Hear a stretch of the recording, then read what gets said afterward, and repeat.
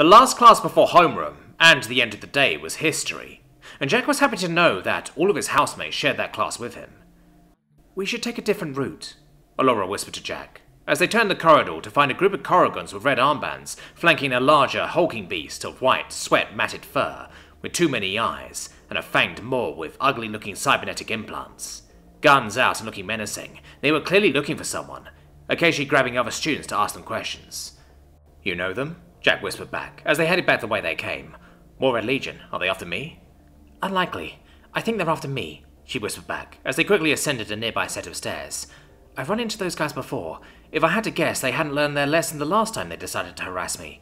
Krauk the Conqueror lost face when I took him and his group out. I'd hoped they'd leave me be after that, but apparently not." "She went that way!" "Fuck!" Jack raised his eyebrows, as he had never heard the usually tame and mild-mannered Allura swear before. "Keep heading down the corridor, and down the second set of stairs one floor. Chio should be able to find you. I'll deal with this and be right behind you." Allura chanted something under her breath, causing pale lights to shimmer around her as she drew one of her wands, a fresh sapling branch with tiny pink leaves. "Screw that, I'm not leaving you," Jack growled, as he heard the heavy footsteps thud up the stairs. He timed his turn around the corner just as they approached him, and stared into the eyes of a very confused-looking cyberwolf. "What the fuck are you supposed to be?" the wolfman managed to blurt out, before Allura pointed a wand above Jack's head and muttered a word of power, sending the guy flying back with a small explosion and smell of brimstone, tumbling down the stairs and taking out the Corrigans behind. They collapsed on a heap at the bottom of a groan. "How rude," she replied to the fallen unconscious bodies. Jack started. "My friends really fall hard for the whole macho thing," Allura grinned, "but this wasn't one of those heroic last stands on my part. I just didn't want you to be late for class." "How long do we have?" Allura looked at her device. "Not long," she turned and ran down the corridor, Jack barely processing what had happened before he followed. "So you're saying the macho thing doesn't work on you?" Jack grinned, as he caught up to Allura and passed the first staircase. She rolled her eyes and sighed, though her stifled smile told Jack she wasn't disappointed with him. "You have no idea how many people try that with me. At least you can pull it off properly." They turned and descended the next set of stairs to meet Sephi, who was waiting for them with guns out. "Chio said you might be in trouble. What happened this time?" she asked excitedly, as she used her wings to propel herself alongside them. "Krauk again," Allura replied dismissively. "Gave him a fireball to the face and knocked the group down the stairs." "Wait, that was a fireball?" Jack asked, a little confused. "Yeah? Aren't fireballs meant to be, like, bigger, with more explosions?" Sephi laughed loudly at that. "Yes! I've been telling you, Allura, it needs more boom!" Allura sighed again before responding to Jack. "Yes, I can make them bigger, but collateral damage isn't fun for—" "Yes, it is," replied Sephi, who shared a grin with Jack. "Well, it may be fun for some people without any sense of restraint whatsoever, but it's a pain to clear up, especially when you get put into detention and have to clean up the mess. So really, Sephi, you should be thanking me. I hear Mr. Zarat plans to volunteer some students to assist the cleaning bots." "No chance you could blow him up with a proper fireball and get me out of it?" "I'm afraid not," Allura giggled. "What about a diddy fireball, then?" Sephi grinned, as Allura playfully slapped her friend on the arm. "So, to answer your question, Jack," Allura answered calmly, as they saw Nico and Chio waiting for them in line, "my magic is focused on life, light, and fire. So yes, I can make bigger fireballs, it's just a bad idea when both of us were standing next to the target. Maybe I'll show you a proper one later." Allura ended with a soft smile at Jack, which seemed to completely sober Sephi up as they joined the others. "So, Jack, Chio tells me you've met Krauk the Conqueror just now," Nika smirked. "You just love messing around with the Red Legion, don't you? We gonna have another fight on our hands, Allura?" "I hope not, but he seemed pretty desperate to ambush me. I left them unconscious, so hopefully that'll keep them off our backs for a while, but just in case I'll message Luvia when we're done with class." Chio gently pulled on Jack's arm and showed him a message. "History is our favourite class. Even if you won't know everything that's going on, you'll like Mr. Sparrow. He tends to go off topic and talk about interesting events." "That was the teacher who interrupted our fight earlier," Nika added, confirming Jack's suspicions. "The guy with the sword?" "Yep," added Sephi. "And the knives, the rare guns, the wands, and the magic artifacts. Usually if there's something bad that the boss can't take care of, he's usually the one that fixes it. Dude used to be a Starseeker." "That and much more, Severina." A cheerful posh voice spoke up from behind her. "And as I thought, you, sir, must be our newest student." The hawk-like avian with spectacles was smiling at Jack with a glint in his eyes. "Yes, sir, I'm Jack." "An absolute pleasure to make your acquaintance once again in a more official capacity, Jack. A gallant display of ability I rarely see. As you no doubt heard earlier when I spoke to Master Carl, you may call me Mr. Sparrow. History teacher extraordinaire. The flamboyant teacher gave a bow as Jack tried not to let his confused expression show too much, before Mr. Sparrow waved the class in. We can sit where we like, Nicky mentioned to Jack, pointing to a set of desks in the middle against the far wall. Over there looks good. As they sat down, Jack could feel the energy of the room.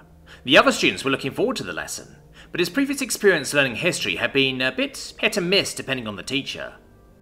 Still, the girls seemed to like this class, and Mr. Sparrow seemed a bit of a character, so he quickly took out his books and opened a new page in his notes. Chio sitting next to him, typing something on her device, before showing it to Jack with a smile. Starseeker. In layman's terms, a mix of adventurer, investigator, explorer, mercenary, and scholar. Many of them are famous heroes that make the news. Their society is particularly famous for rediscovering lost history and discovering new worlds and sapient peoples. Thanks, Joe, Jack smiled. That in one of your books? I'm nearly finished with the one you gave me. It was true, too. Any spare time Jack had during the day was spent scouring the pages. He was quite a quick reader, and had spent time noting down the races and species that appeared in it. Though Allura and Chio species of Aladri and Alethi were mentioned as influential powers, the book did not contain as much information as Jack would have liked on them, serving as more of a timeline of certain events rather than offering much context. He planned to either check the datanet with Sephi's help to clarify certain things, and maybe get a few pictures of the species frequently mentioned, or just ask the others when they had time. You read quickly. Come to my room later and we can look at some more. Chio grinned sweetly at Jack, though he had no idea if it was due to his rapid progress reading the book, or whether she read his mind and realized the "come to my room later" struck a chord with him. Whatever it was, she wasn't telling. Right then, Mr. Sparrow rapped on his desk to get everybody's attention. Today we're going to cover historical battles. Sometimes a battle is just one blip in a long and grueling war, and other times it can shift and define the course of history, and it will be these that we will cover today. Does anybody have any examples of history-defining battles? Ah, Krill! Krill had eagerly put his hand up. The Battle of the Twin Flights. Yes! Mr. Sparrow clapped excitedly and began drawing on the board. I am not surprised you mentioned that one, as it's a major part of Scory history, which most avian kinds celebrate even now. After writing a few diagrams on the board, Mr. Sparrow looked around at the rest of the class and emphasized the words with excited hand gestures. So, in order to better understand the Battle of the Twin Flights, we need to gain some context on the background of this engagement. Though they are less of a threat now than they used to be, the Flock was a major force several centuries back that is known for the monstrous avian beings that comprise it in its entirety. And it was because of this that there was severe persecution of avian species across the galaxy, before the nature of the Flock as a Demon Lord's minions became more widely known. They had successfully conquered several planets, where the adults were put to work as slaves, while the children and elderly were killed for food, until Quark, god of birds, empowered a Squarry hero called Kazu Quickfeather, who united the avian species into a coalition, which after several battles was able to decisively defeat and wipe out the vast majority of the Flock, by using the strong gravitational pull of a neutron star. The teacher then turned to the board and wiped away a few of the diagrams he had used for reference before. Now, how does this battle define the course of history as we know it? He started, writing a few lines on the board. Well, the persecution of avians all but ended at that time due to this decisive battle, as well as the increase in avians joining military organizations around the time, which is an honoured tradition that continues to this day. The Tengu system where the battle occurred is now a holy site for Quark worshippers, and families that have ancestors that fought in that battle are honoured. Sir, one of the other students called to ask a question. Jack looked round and saw one of the jewelry-clad girls from before, who according to Allura were from an avaricious species known as the Hodov. Isn't the Flock still active? What happened to them? Well, Sveta, the Flock certainly hasn't returned in those numbers since, and we know more about them, as Alethi diviners were able to identify Raven, Lord of the Flock, as the Demon Lord commanding them at the time, though it is unknown if they are dead or not. It is not believed that the Demon Corps was destroyed in the conflict. However, little has been seen since to indicate that the Flock has a coordinated leadership behind it. My personal suspicion is that the Flock is acting independent of its original leadership, after being decimated by a third party. Any other questions? I do, sir. Allura raised her hand politely, and Mrs. Sparrow nodded at her to continue. I've heard a bit about demon lords, but don't know much about them. They seem to vary heavily from each other, and I don't see the correlation between them and actual demons. Are you able to explain what they are? That is a good question. Mrs. Sparrow turned around and wrote some more notes on the board. Demon lords are not related to actual demons native to the corrupted planes, but demon cores are. You see, demon lords are merely the conduit, the sentient being bestowed near godlike power by their paired demon core. Now, demon cores are powerful, unique forces of chaotic energy, but it lacks any kind of awareness individually, which is why it requires a symbiotic relationship with an eligible mortal being. Now, this eligibility is extraordinarily rare and exotic, so much so that the demon core can transcend the perceived omniverse and bring outsiders from completely alien existences to it, to bond with. Jack took a start at that. He was brought to this universe somehow. Could this demon core stuff be related? Now, it is near impossible to mention the demon laws without speaking about heroes, like Cassie Quickfeather, as we've already mentioned. These are powerful agents of a god that act as a counterforce to enemies of the faith, most notably demon lords, but other threats may warrant the right of heroism. They act with the support of the church, and while they are often existing mortals that embody the tenets of their chosen god, occasionally they are pulled from other realms or realities, similar to demon lords, if the god senses that they possess a rare heroic spirit. Several of the heads around the class turned to glance at Jack at that, including a few of his friends around him, though most had the tact to immediately face the teacher afterwards, with several wondering eyes staring at the human. Certainly Sveta and her sisters were ramping up their body language from the last class, as if reminded that he was there. Sparrow seemed to note the attention on Jack, but didn't mention it as he carried on. Right, we've spoken about one decisive battle, do we have any others? He gazed at the class, awaiting volunteers. There's the Elagio Civil War. Critch, the rat-like alien, spoke up, but seemed to recall within himself when he saw a few faces turn to look at Alora, who for her part looked every picture of calm, though Jack could see her grip tense ever so slightly on her pen. Yes, Mrs. Sparrow commented more seriously. A devastating conflict without winners that decimated the Elagio people, and split them into the nature-revering Eladri, and the shipbound paramilitary fleet dwellers known as the Eladra. Both sides are so different that they are now considered completely different species. History-defining indeed. Mr. Sparrow seemed to lull on those words for a few seconds, before his gaze fixed on Jack. Jack, I wonder if you have any examples of decisive battles from your world. The teacher's body language looked relaxed, but his facial expression looked tense. It seemed to Jack like this was some kind of setup, but for what he didn't know. Well, Jack began, trying to think of some examples that would be relatable. He knew little of the Battle of Tours, which stopped Islam from being the dominant religion in Europe in the early years of recorded history, and though the Battle of Waterloo was pretty awesome in giving the French what they deserved, it would be hard to explain to the class. We had the D-Day landings during the Second World War, Jack slowly began. This was when my people had to invade an occupied country by boat and push through heavy defences. Imagine a choke point with enemy guns pointing right at it, firing non-stop, and imagine having to take that point and push through.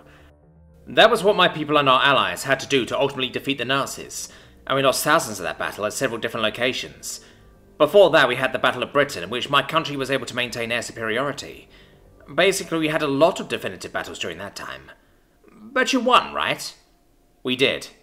The Nazis were defeated by the Allied nations, and the crimes of their regime were soon to be discovered. However, that wasn't the end of it. One of the allies of the Nazis, Japan, refused to give up in the face of defeat, and an allied state at the time, the Soviet Union, were likely to turn on us. So what happened? Jack sighed. A new devastating weapon was created to cause a decisive end to the war and serve as a statement to the world. One that could devastate entire cities and turn the ashes into a toxic wasteland in a flash. Our allies, the United States, deployed this weapon on a Japanese city, killing hundreds of thousands of people in the blink of an eye. Several shocked whispers erupted from the class, talking in hushed tones. And this caused these Japanese to offer their unconditional surrender? Mr. Sparrow asked stoically.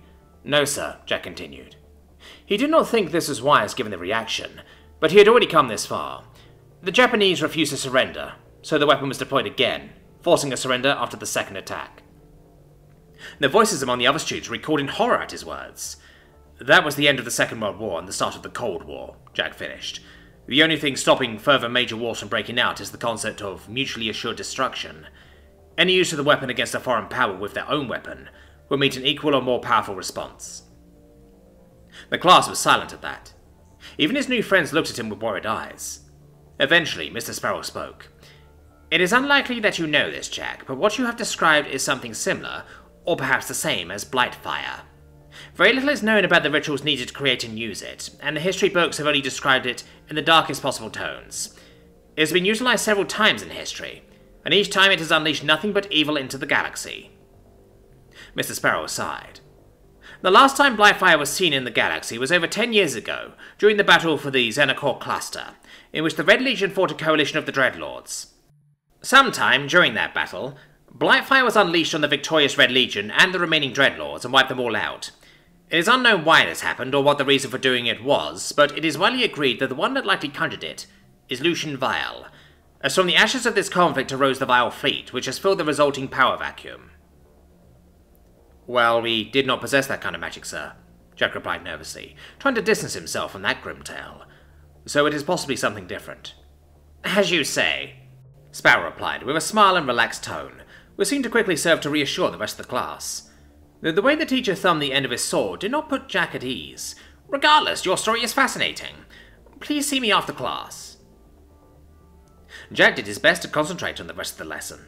It really was fascinating learning about these key points in history, but something in the back of his mind put him on edge. You asked to see me after class, sir? Jack asked politely as the class left, his friends lingering outside waiting for him. There was a decent length of time before they had to be at homeroom class, but still he hoped this wouldn't be long.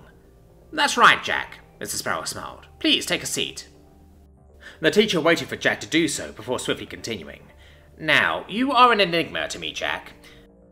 I have been to most all of Near Space and much of the nearby uncharted territories, and I do not believe I have encountered a being such as yourself before. No, sir, I don't belong here. Oh, come now, I wouldn't go that far. I've encountered some truly dark entities and evil people in my time. The cult of the Destroyer seeks to end all existence in the name of their god. The Augmented become so machine-like and evil in the name of perfection they lose their souls. And the Vile Fleet are the deadliest militant armored necromancers recorded in millennia. They are what I would consider as not belonging. As for you, you seem to have adjusted well. You seem to have made some good friends already, and young Nia seems to speak quite highly of you when she told me about the summoned Moringu. So I think you belong. But the question I am wondering is, why? Do you know how you came to be here? Jack hesitated for a moment. He had only just met this teacher, and they were already asking him some rather pointed questions. I understand your trepidation, Jack, Sparrow began slowly and reassuringly. I would be worried too, however, I can help. As I said during the lesson, the arrival of an outsider isn't a situation unique to you, though it is exceedingly rare, and not limited to heroes and demon lords. Unraveling the mystery could help you get answers, or possibly reverse the process if you wish. Well... Jack wasn't sure how much he could trust this guy, but he figured that if anyone could help him understand why he was here, and how he could get back to his family, it was likely the former Starseeker. So he told the teacher everything. Mr. Sparrow hummed and thought as Jack finished. It is curious that the Church of Astara received a vision. High Priestess Cornelia is honourable, and I know her well, so I have no doubt she answered your questions to the best of her ability. However, Astara herself will know more if she deigns to speak with you. That doesn't necessarily mean you are a hero, however, as the ones I know started out well aware of the process. He pursed his beak as he contemplated something. As for the location you appeared in, any symbols or residual signs of a summoning will make themselves apparent to those that know how to find them. Do you have a comlink? The teacher asked, still in thought. Jack reluctantly gave his device to the teacher, who tapped away before handing it back. I've just given you the coordinates to a remote district that houses a friend of mine, an oracle. It's a tough trip for those that can't handle themselves, but if you ever find yourself there, you can probably get some answers. I myself will speak to some contacts of mine more knowledgeable in the subject. If I have anything else for you, I'll be sure to let you know next class. Now off you go. Mrs. Schlott is not known for her patience with latecomers.